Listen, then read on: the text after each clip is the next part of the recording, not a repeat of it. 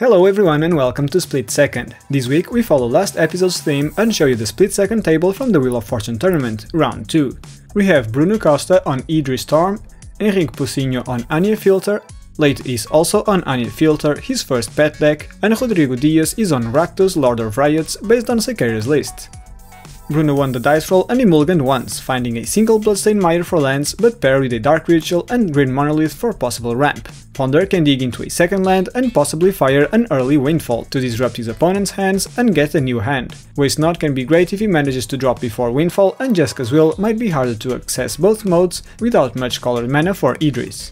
Henrique mulliganed once and found a nice hand, able to cast Anje turn 1. Barbarian Ring as a single land, but with a Lotus Petal and Dark Ritual for ramp. Entomb will help on getting World Guarder Dragon to the yard, and Underworld Breach in case the game goes long, and he still has 2 Madness cards to start filtering through his deck, Hell Mongrel and Asylum Visitor. Leite kept his first 7 able to turn to Anje, with a Snow-covered Swamp and a Badlands for lands, and Soul Ring and Simian Spirit Guide for ramp. Blood Mad Vampire and Violent Eruption to cycle through Anje, and Dark Withering can actually be good removal although it doesn't hit any of his opponent's commanders. Lastly, Rodrigo mulliganed down to 6, keeping a Luxury Suite and a Graven Cairns for lands, with an Arcane Signet and a Talisman of Indulgence for ramp. Opposition Agent might snap some Tutor, and Rakdos Charm is a versatile piece of interaction, especially versus 2 Anje players. He sent to the bottom Myojin of Night's Reach. Ready for this match? Bruno starts his turn with a Bloodstained Mire that he cracks for an Underground Sea. He follows it with a Dark Ritual, and then a nicely top-decked Talisman of Dominance, allowing him to cast Waste Not before passing. That Windfall will be extra juicy if he finds a land from the top. Henrique plays a Barbarian Ring and casts a Lotus Petal that he cracks right away for a Dark Ritual as well. He is able to cast Anje turn 1 and passes. Leite goes ahead and plays a Badlands. He casts a Soul Ring and passes to Rodrigo, who simply plays a Luxury Suite, finishing his turn.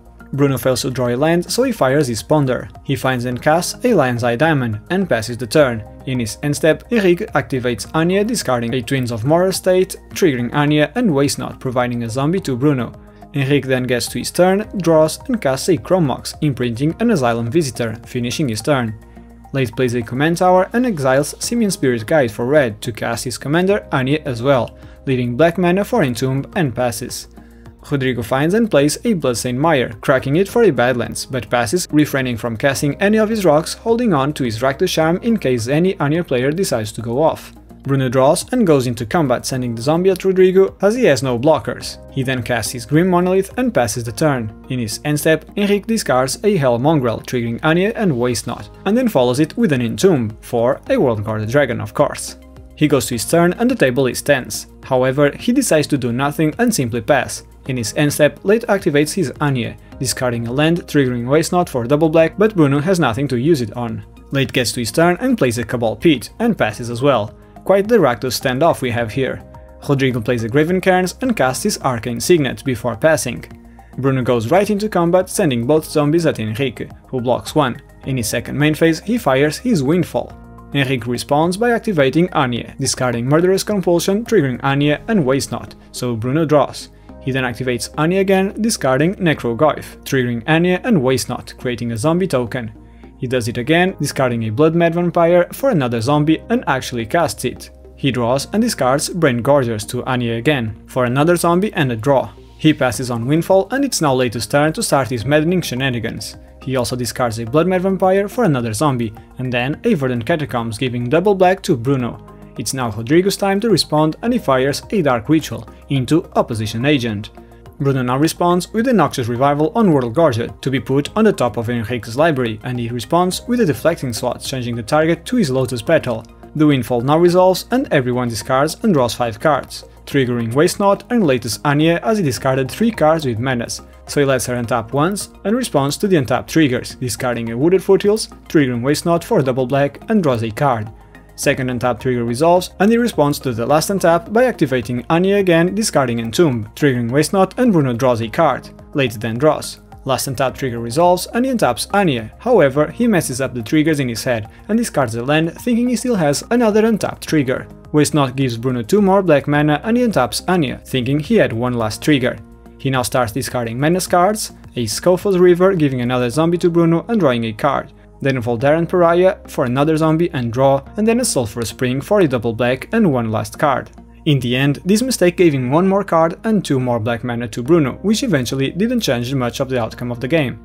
The last Waste Not triggers from the Windfall now resolve, and Bruno adds 2 more black mana to his pool, creates 2 more zombies and draws 8 more cards. He thinks for a bit and casts a Fellwar Stone, plays a Mana Confluence and then casts an Abrade on the opposition agent, to which Leite actually responds with an Imp's Mischief to change the target to Henrique's Anje.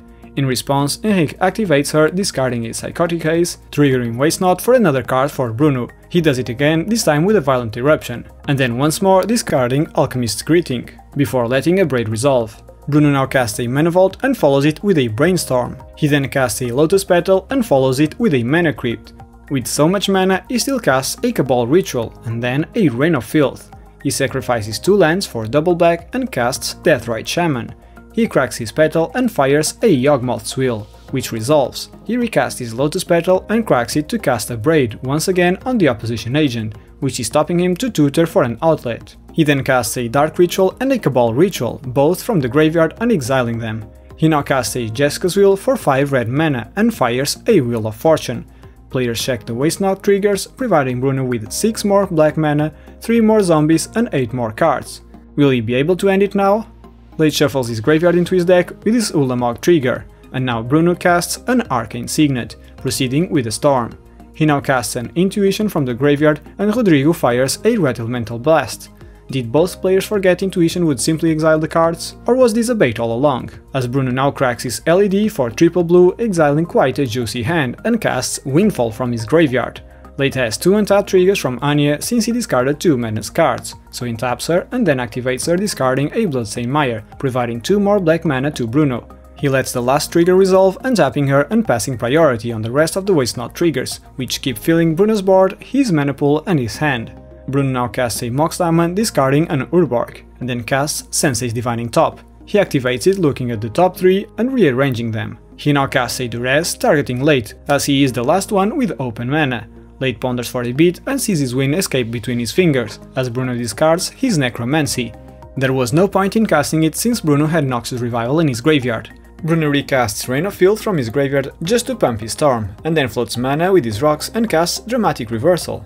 He then casts Gitaxian Probe, targeting Henrique, and draws a card. He casts Brainstorm from the graveyard and then follows it with a Chrome Mox, exiling a Past in Flames. He now casts a Dockside Extortionist for 3 treasures, and then sacrifices a zombie to cast Culling the Weak for 4 black mana. He then casts a Veil of Summer, actually forgetting to draw, as the next card he was so desperately trying to find is now being put on the stack, Mind's Desire, and their Storm count is 35. However, his library size is actually 34, so he's now able to cast his whole deck from exile.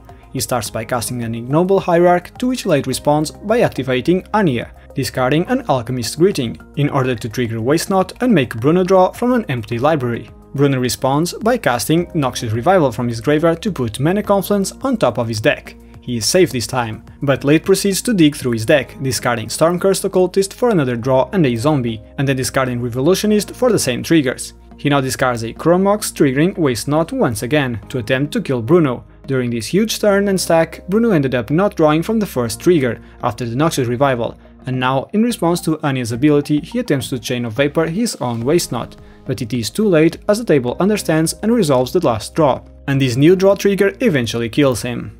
This huge turn ends and we're finally on Henrique's turn. He plays a mountain and after some looks at his graveyard, he casts his own Necromancy, targeting his World Gorger in the graveyard. Each time World Gorger enters the battlefield, he must exile all his other permanents, Necromancy included, which causes him to sacrifice World Gorger, triggering his last ability to return the exiled cards to the battlefield, bringing Necromancy again and his lands and Chrome Mox as well, which he taps to float mana.